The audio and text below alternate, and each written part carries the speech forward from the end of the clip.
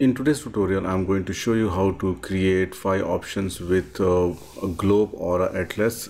This is how the slide works. When I click, you can see here I have created this sphere shape and I have put the world map here, or you can call it as a globe or atlas, whatever you want. And then you can add some shadow effect, and when I click, it will show you the first option. You can put the title, the option number, and below you can add the icon and the detailed text. When I click, with a different color combination, it comes the second option, the third option, fourth option, and the fifth option. And if you have not subscribed to my channel PowerPoint University, please subscribe it now and make sure to enable the bell notification icon.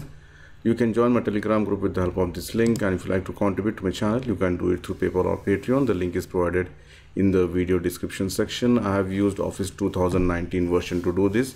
If you are using the older version, then it is not possible to do. So let's start the tutorial. Add a new slide, go to Insert, Shapes.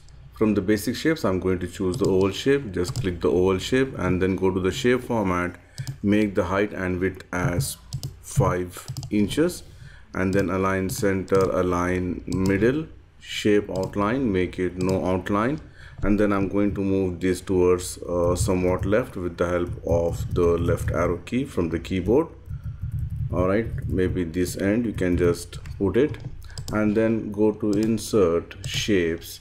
From the rectangles, I'm going to choose the rounded corner rectangle, or you can choose this one also, which is the rectangle top corners rounded. Whichever you feel comfortable, you can use it. So let me just use this one, which is the rectangle rounded corner.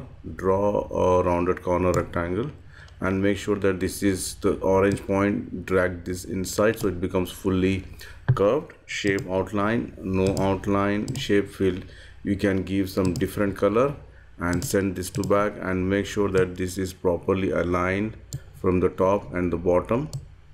You can see here, and then if you want, you can just move it, and then you can just increase the size depending on your requirement. So make sure that this is properly aligned to the top and the bottom. Now the next thing what I'm going to do is I'm going to cut this into 5 or 6 equal parts depending on my requirement. This blue oval shape only, the rounded corner rectangle. For that, go to Insert, Shapes, select the rectangle, draw a rectangle, maybe this much. You can give the height. Shape outline, make it no outline. Shape fill, you can give some different color. Alright, so now if I want, say, 5 cuts or 5 options, I'm going to put this one. So hold the Control Shift key, add the second one, the third one, and the fourth one. So you got 1, 2, 3, 4, 5. So it doesn't matter whether the space is big or small. We can just change that one with the help of the aligned option. So let me just select this option, 1, 2, 3, 4. Then go to the align and distribute vertically, so it gives equal spacing between this. So now this 4 I have selected. The other thing, I'm going to hold the Shift key, select this rectangle, and do not select the oval shape. Okay, so now I have selected only this the lines and the rounded corner rectangle. Then from the shape format, merge shape, click on the fragment. All right, just click it, and then I'm just going to delete this one. You can see here like this. I'm just selecting and deleting. So you can see here I've got 5 equal parts. Now select these options and send this to back. So it looks like this. Now the second option is I'm just going to select this one again, press Ctrl D to duplicate. Shape outline, give some gray color outline. Shape fill, make it no fill, and I'm going to put it here exactly at the back side, and then send this to back. All right, so we end up getting a shape like this. Now I'm going to select each option and give some different color combination. So you can see here, depending on your requirement, you can just choose any color of your choice. So here I'm going to give some different color combinations. All right, like this. And for this also, you can right mouse click, you can go to the format shape, under fill you can give the gradient fill here. And gradient fill, I'm going to use only maybe 2 stops. One stop I'm going to use some dark gray color, or blue color or whatever. Let me just go to more colors and I'm going to give maybe a dark blue, and here I'm going to give some different color combination, maybe this one. So you can see here, if you want more darker, you can just change this one, and direction also you can change it according to the direction you need here. All right, and then go to insert shapes, select one oval shape, draw one oval shape like this, shape outline, no outline, shape fill, make it white, and then I'm going to give some glossy effect for this one. So go to the effects, soft edges, increase the size. So you can see here there's some glossy effect created for this oval shape.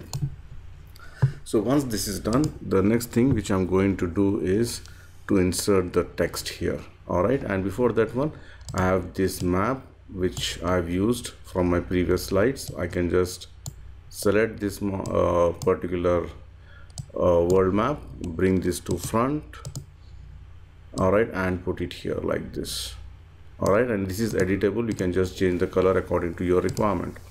So once this is done, select all the shapes and move it up. Why? Because at the bottom you're going to give more detailed text here. Okay, if you want, you can make it more up with the help of the up arrow key from the keyboard. I can choose that one, and then go to insert text box. You can put title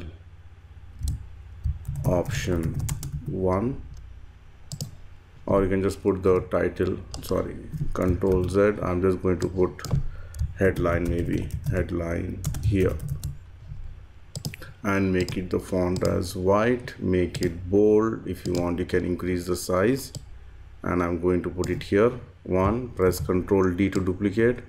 This will come the second, Ctrl D, this is third, Ctrl D again, this is fourth, and this is fifth.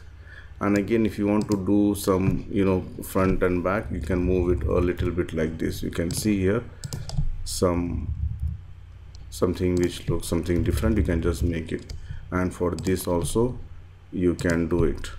All right, if you want. Otherwise you can just leave it, no problems with that one. So this will give us somewhat some nice effect. And then here Ctrl D to duplicate, and I'm going to make the font as black or blue, whichever color you feel, and make this as option 1, and increase the size. So this is the option 1. Press Ctrl D to duplicate the option 2, 3, 4, and option 5. So let me just quickly change this one to 2, 3, 4, and 5. All right, so you can see here we have completed the design, and if you like to add some shadow effect, you can add the shadow effect here. For example, go to, or I can just take this one only, press Ctrl D to duplicate. I can increase the size, you can see here, and I can increase the transparency effect, and I'm going to put it like this here, and then send this to back.